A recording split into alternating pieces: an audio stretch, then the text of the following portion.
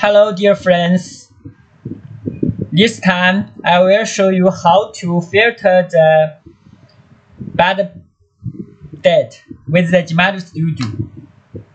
Okay, let's begin. Now I open the Geomative Studio program. Open the project. There are many tasks which we upload from the mainframe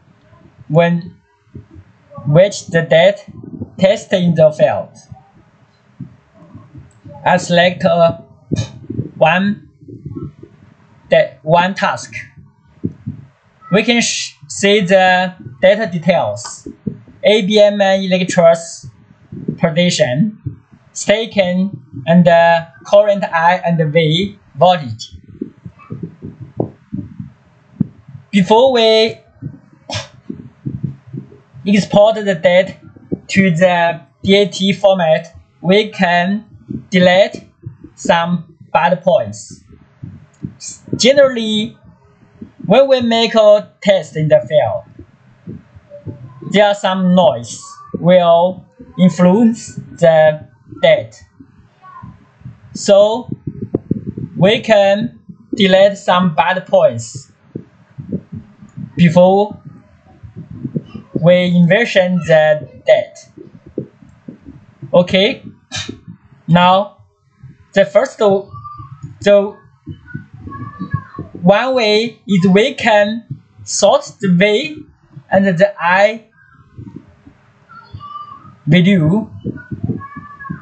When we sort the V voltage, sometimes we think the low value is a bad point.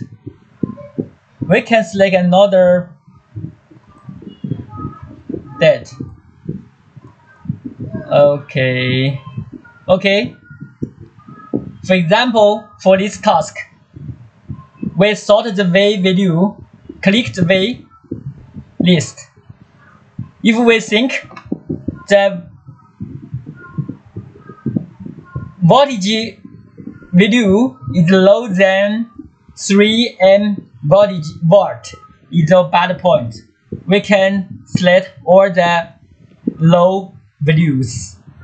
Okay, we can press the shift key on the keyboard.